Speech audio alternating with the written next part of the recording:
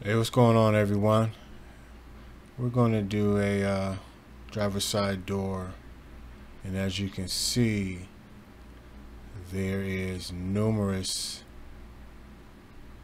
swirl marks, light scratches, and as we go through the whole door, you can see it as it is.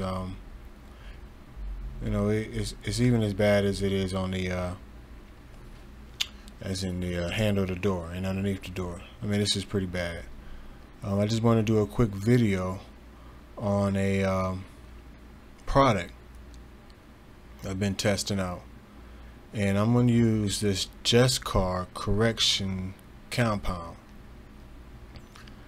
I have the perfect finish, which I might top it off with, but I just want to see how this correction compound works along my yellow RUPES pad. There's my eraser. My yellow medium polishing pad. Polishing pad. So we're just gonna dive on into it. We're gonna work this combination and see how it works out. So of course I wanna make sure that that the surface is clean. You don't want to start no job already on a dirty surface. The only thing you're gonna do is make it worse.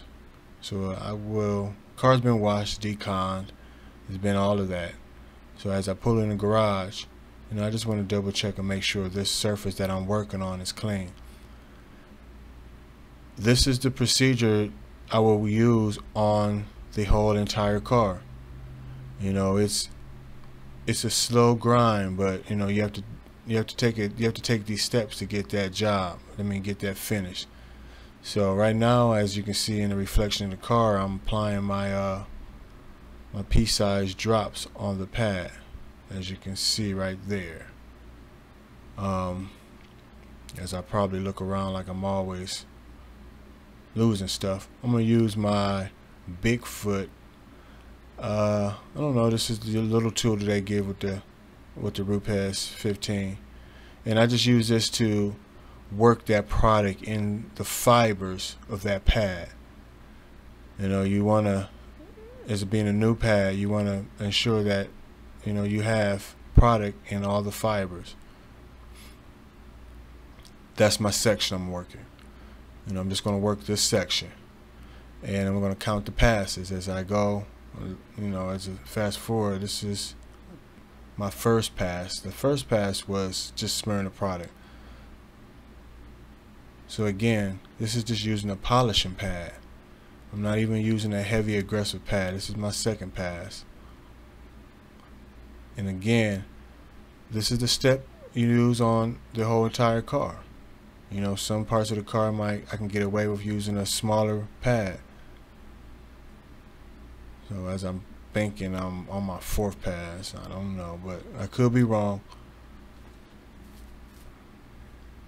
So again, I'm using a polishing wool RUPES pad, wool foam pad. The wool is backed behind a foam-like material.